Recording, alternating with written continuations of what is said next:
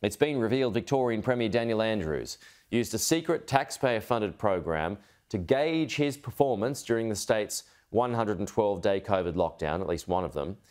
Documents obtained by The Australian, published this morning, reveal $2 million was spent conducting focus groups to assess Mr Andrews' performance during the strict measures in July and August of 2020.